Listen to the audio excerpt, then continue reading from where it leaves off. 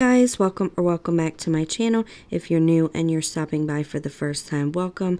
My name is Melissa and I love to do all things farmhouse decor on a budget, especially making over Dollar Tree signs in farmhouse decor and much more. So if that's something that you're interested in, I would love it if you would stick around by clicking the red subscribe button and becoming part of the family, and then tap the bell and all to be notified every single time I upload.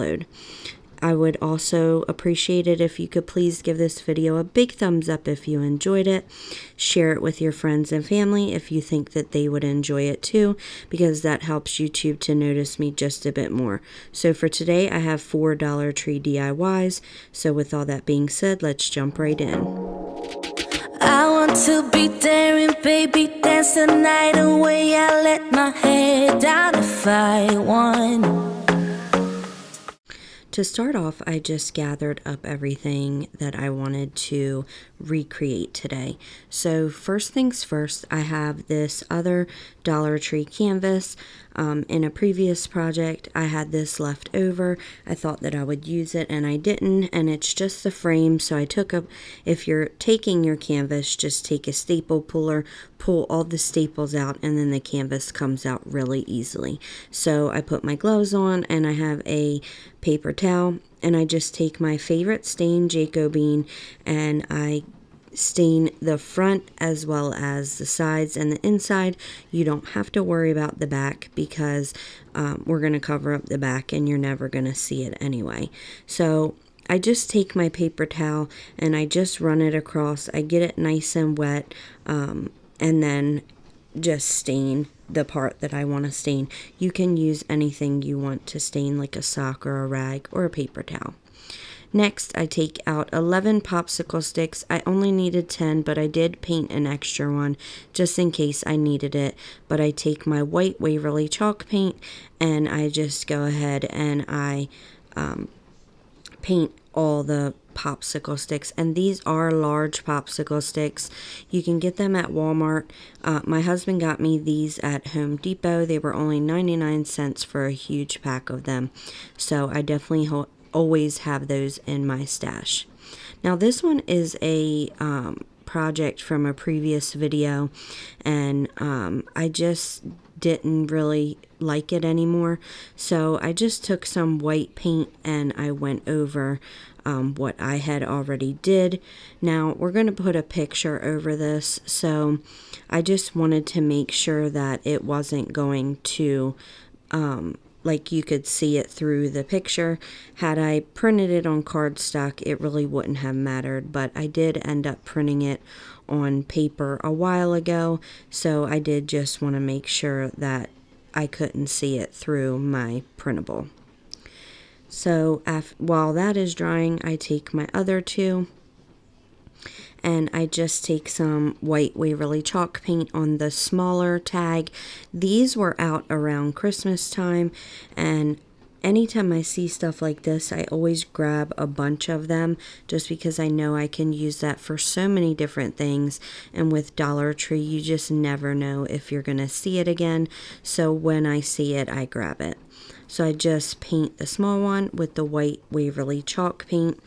And then I make sure to get the sides, because if it's hanging on a wall or wherever, unless you like the color of the side, you don't want to see that color showing through. After I had that one painted, I did just take my sandpaper and I sanded off that glitter because I did not want that to be showing through as well after I painted it. And then I just vacuumed it up and then took some ink Waverly chalk paint and did the exact same thing I did with the smaller tag. I painted the sides as well as the front, and I did want to mention that I did give all 3 of these 2 coats just to be on the safe side. After I painted this one, I did go back on the white square decor piece and I did paint that frame black.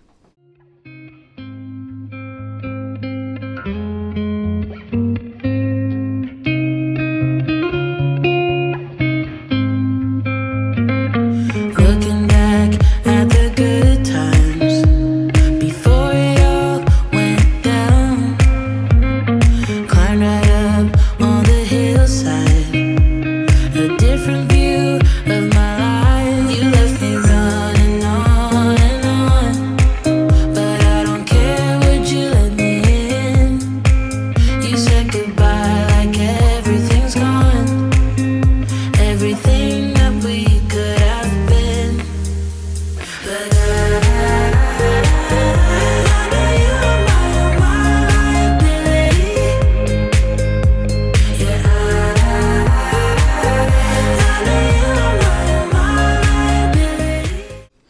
Okay, so after I had the frame painted, I did just want to show you real quick which decor piece this was. I got it back with the Valentine's Day collection, but I just set those aside to dry. So we're going to go back to the first project that I started on. If you guys have been around, you know that this is how I just work, just because it's more time efficient to kind of paint everything up while one is drying, go back to another project. So a lot of people have commented that you guys work the same too, so I hope I'm not confusing anybody, but I just wanted to mention that. So we're going back to the first one. I take my popsicle sticks, and just like the project a few videos back, I did just go ahead and hot glue them all the way down. Again, you only need 10. Start at the very top with the popsicle stick lining up with the top of this frame, and you will get exactly 10 large popsicle sticks. Next, I just printed off an N. It's kind of like a monogram for our last name. And then I took my graphite paper and I traced that on. My graphite paper that I used is linked down in the description box below in my Amazon favorites. I then take my black paint pen, which I got from Walmart. I will also link these in the description box, and I just go over that letter. I did this with a regular fine paint pen, and then I colored it in. If you guys just hold down each popsicle stick when you're coming to where it meets the other popsicle stick, it's much easier to trace and color in. So again, I did the N without the shadow part with a fine, and then I take an ultra fine paint pen in the same brand, and I go in between the popsicle sticks just because it has a better point where you see kind of like the white where the popsicle sticks meet, if that makes any sense. I then just take my ultra fine and I do go over that shadow part of the letter. It was really thin and I didn't want to risk not getting it, not getting the lines nice and crisp. I then take some floral from Walmart. I always get my floral from Walmart because it's really great quality at a really great price, and I believe that this is the eucalyptus. Don't quote me, but I just took a bunch of them off of the stems and then I just glue it all the way around the end, kind of like a wreath. Now I wish I would have went a little bit further at the top. My end wasn't directly center, which is okay. I wish it was, because I'm kind of OCD and it was driving me crazy, but it is what it is. So I just kind of arrange them around. I run a bead of hot glue down the greenery once I know, you know, how I like it, and I make sure before I glue it down that it's going to go nice in that spot. And I go all the way around the end, and then once I have one layer around the end, I go around again, just because it was kind of bare in some spots, and also it wasn't a complete, like, perfect circle. And then when I did the second layer, it did look much better. So if you only have one layer, that's fine, you know, like enough for one layer, that's fine. It's your personal preference. I personally like it to be a bit more fuller. I then just take some gingham ribbon and I do go ahead and make a simple bow. I can link in the cards in the right hand corner where I show you step by step how to make a simple bow. I then just glue that with some hot glue at the top, and that one is done. Next, we're going to work on the square decor piece. So I just wanted to measure, and then I took this printable. You guys, I'm not gonna lie, I cannot remember where I got it. I printed this off a while ago and I had it in my files, so I'm not really sure, but if you just go on Google and search for Farmhouse free printables, you might be able to find it. If you find an image that you like but it's not a free printable, just right click, hit copy image, and then paste it into Word, and you can print it that way. So after I measured it, I did just go ahead and cut it down. I probably should have used my paper cutter because my cuts were not straight. I'm not a straight cutter. But oh well, it is what it is. After I had it cut out, I did take my disappearing purple glue stick. I like to use this because it doesn't bubble up on me. And then I just glued it into my decor piece and then flattened it down with my fingers. Next, I knew that it was kind of missing something, so I did just take some jute and I ran a bead of hot glue at the top and put my jute down, and then continued that all the way around the sign. For the corners, just glue all the way to the end, and then once you're ready to do the next side, hold your finger on the corner, and then it'll give enough to go around the corner, and then you'll have nice square corners.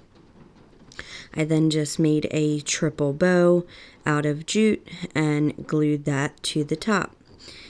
Now, I wasn't really liking that it was covering up the farm life, so I did just kind of push up the ends and then you could see it. And that was it for that one. So for this next one, the black larger tag, I did start out stenciling. I had this stencil and I can't remember where I got it. I believe I got it from Michael's. I'm not a really big fan of the plastic stencils just because they're kind of a pain to keep down and then they bleed. You can see here that it's not very crisp and I don't really like that.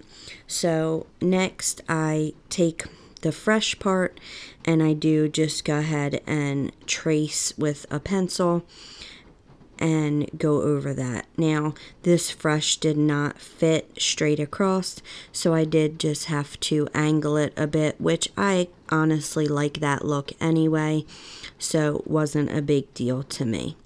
I then take my white paint pen and I do go over that fresh. Sometimes white paint pens don't work very good. This one was not working for me this day, so you'll see how to fix that in a minute. I then had these stencils from Chalk Couture, and I just wanted to use the cow, so I did just lay that cow down and then trace that on. After I had my cow done, I wanted to put a chicken on the smaller tag, so again, this is from Chalk Couture, and I did just take the chicken. I didn't want any of the wording, and I did take some ink Waverly chalk paint, and then I stenciled that one down. And I just love the detail on this chicken.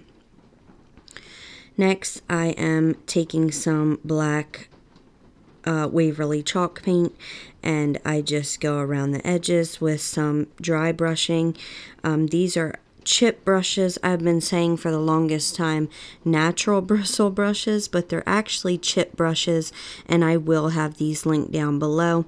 I have found that these are the best for distressing, and I get them from Walmart in a pack of 8 for around $5, so it's a really good deal, and I do rinse them out and reuse them. So I don't like when you use a stencil and the letters are they have those little spaces in them, so I do just take a very small paintbrush and some white Waverly chalk paint, and I do go over those spaces just to make the letters look whole. So like I said, my white paint pen was not cooperating with me, so I did just go back over it with that same very, very small paintbrush, and I went over those letters, and you can't even really tell that my paint pen wasn't working too good. Next, I just take some painter's tape on the end of some jute, as well as these unfinished wooden beads. These are also linked down in my Amazon favorites. You get a bunch of them at a really good price. So I then just use the painter's tape to be able to go through the beads much easier. I did put 6 beads on the larger tag, and honestly I wish that I would have just put a few less, but it depends where you're hanging it. The space where I was hanging it needed to be a bit shorter, but no big deal.